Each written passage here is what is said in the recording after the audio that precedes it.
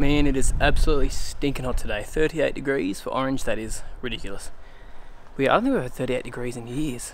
Years and years, which is, if you guys in America, is around about, well, it is 100 degrees Fahrenheit, so stinking hot. Anyway, it was my son's birthday the other day and we got him a little totem pole. I don't know what to think about leaving it in the lawn. Check out that hole, man. That's a big coral. Oh no, you didn't.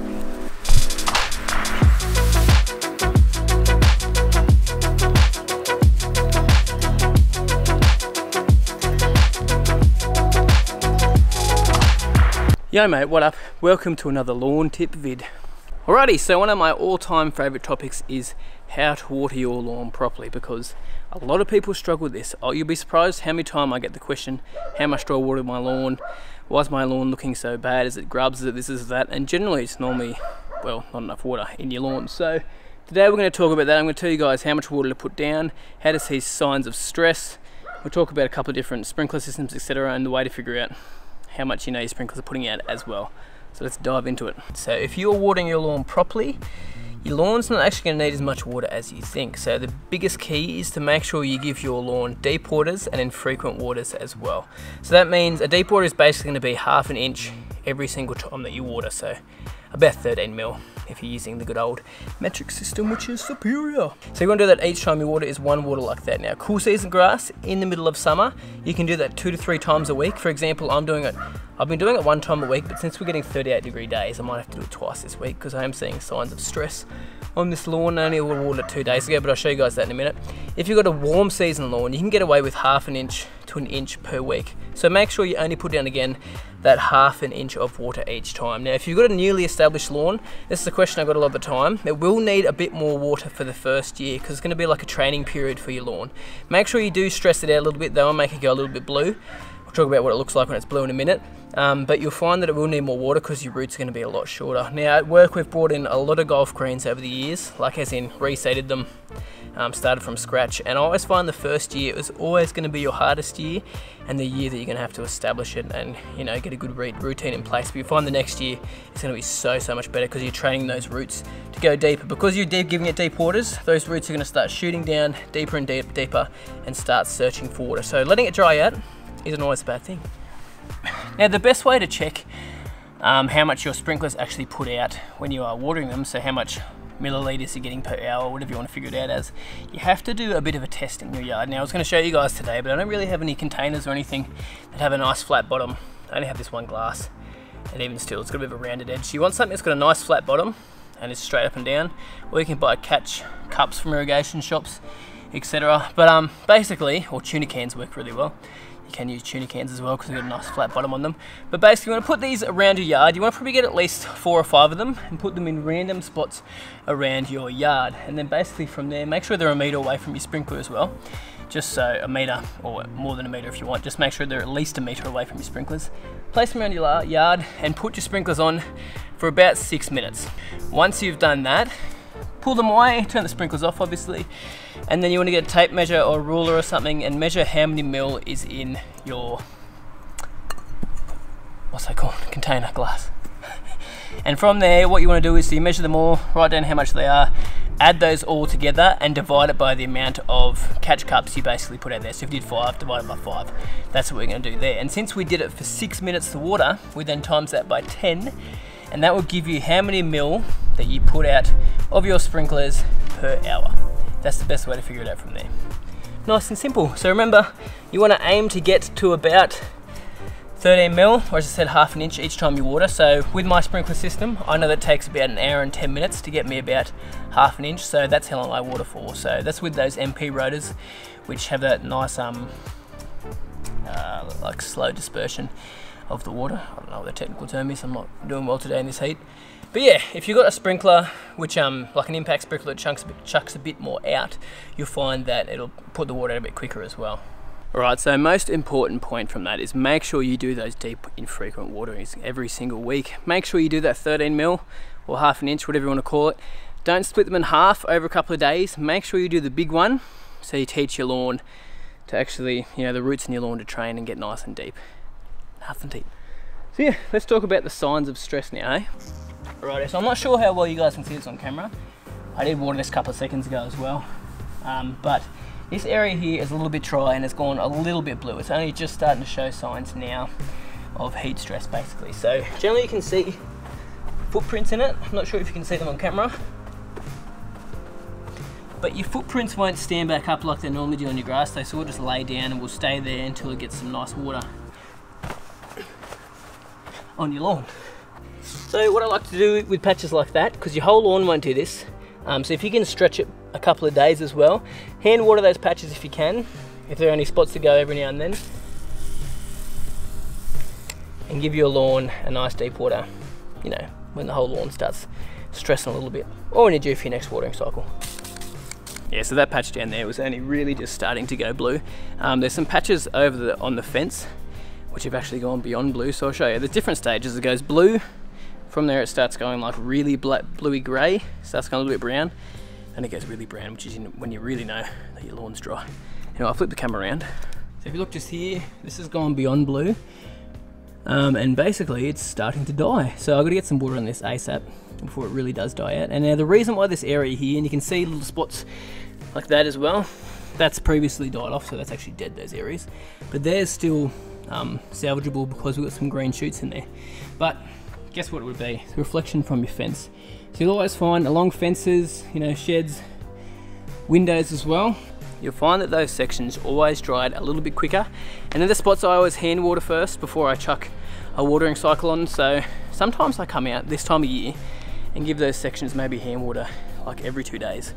And even put some wetting agent in a watering can as well, just because those spots struggle just that little bit more, so they need a little bit more attention. So you've really got to know how your yard works, and get used to all the spots that dry out, because I've always found those spots dry out more and more. Maybe you have a spot that sprinklers don't hit properly. Just keep an eye out, make sure you check in the yard every single afternoon if you got the time. We don't always have the time. And just check what sections are starting to go that bluey colour. But let me show you a good example of some blue grass out the front, which is always struggling because of the reflection from the windows. Okay, so we're out the front now, and the front is definitely stressing more. I can show you quite a few blue patches out here. And you still can't see it very well on camera, but it's starting to go really blue across here, and it always does because of that window from the afternoon sun, which is still up pretty high. But oh, here we go. Hope you guys can see this. Here are some blue patches here. That's all starting to wilt off, and this section always gets a bit hotter in between here and here because of the reflection of, you know, the road, heat surrounding the road, and the concrete paths as well here and there. And I think there is some concrete underneath as well. Oh! It's mad over there. But yeah, that is a prime example of some blue looking lawn from dry. If I step on it,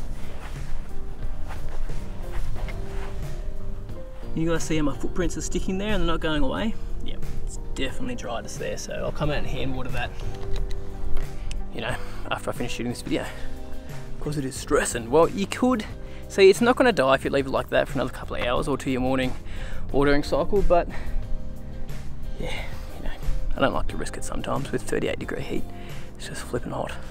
Alright, I've spoken to you guys about this countless times before, but if you're new here, we'll talk about it quickly again. So if you want to extend your watering days or get a bit more retention of moisture in your soil, a good thing to use is wetting agent, because wetting agent is going to help retain that moisture in the soil. Another thing it's also going to do is help break down hydrophobic soil. So this time of year it gets really, really hot, which is why I'm struggling right now.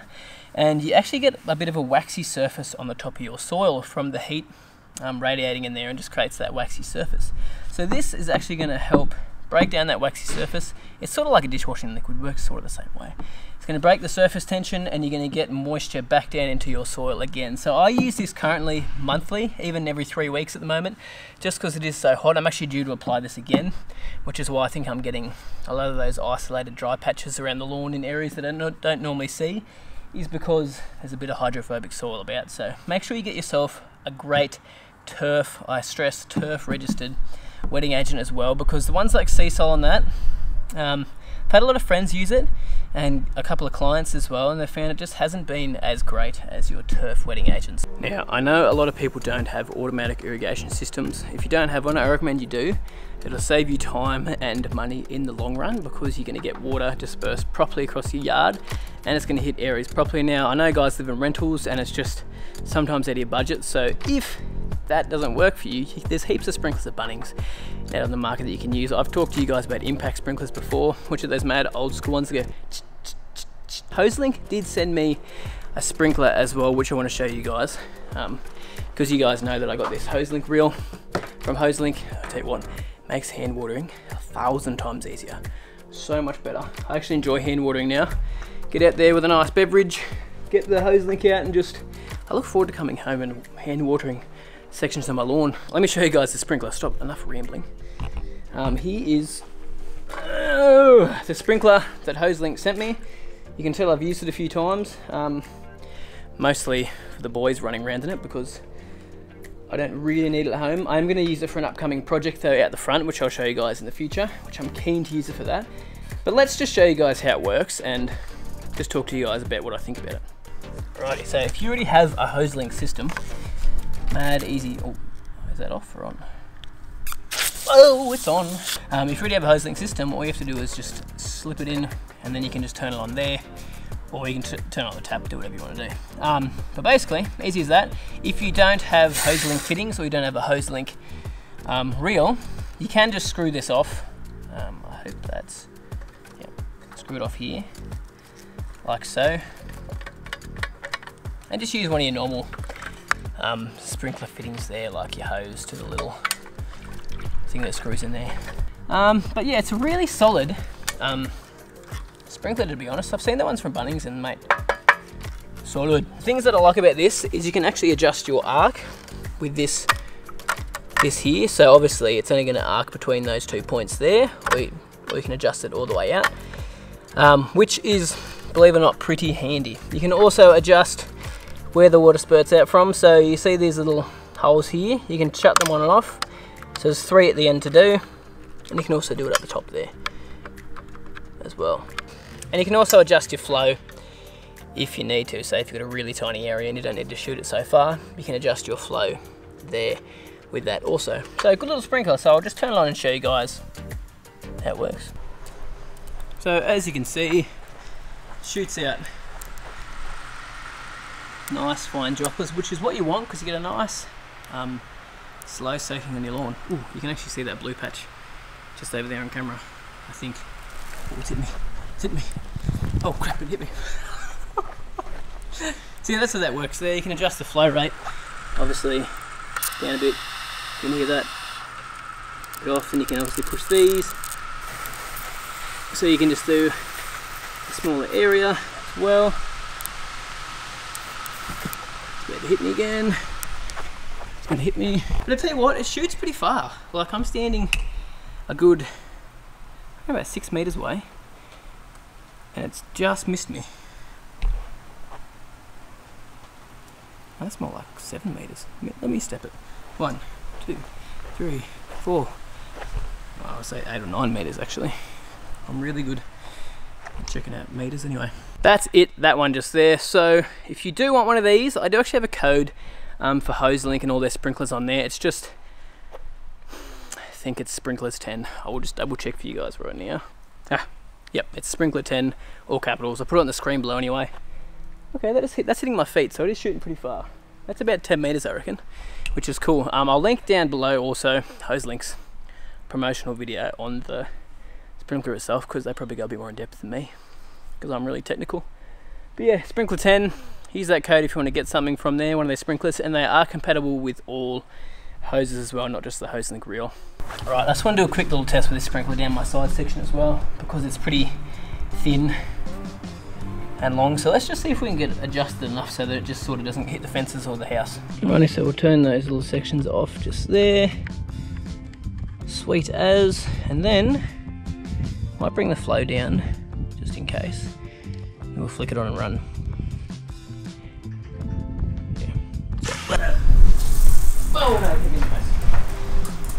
can't quite get it thin enough for that area. I wonder if I could turn the flow down any more. Let's flow up. No, that's slow, even higher.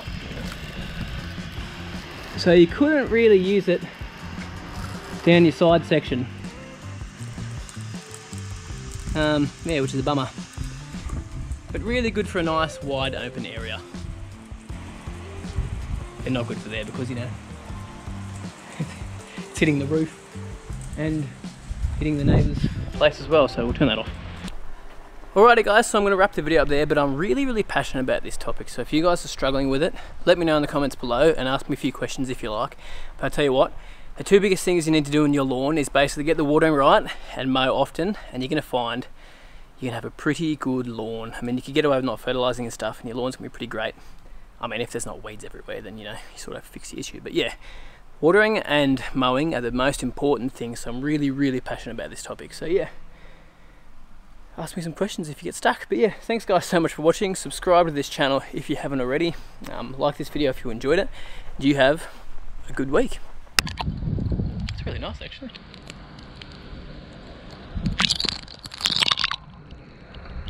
Oh, it's a bit cold. Oh, no. Wet t-shirt contest. Oh, sweaty. Oh, totally worth it.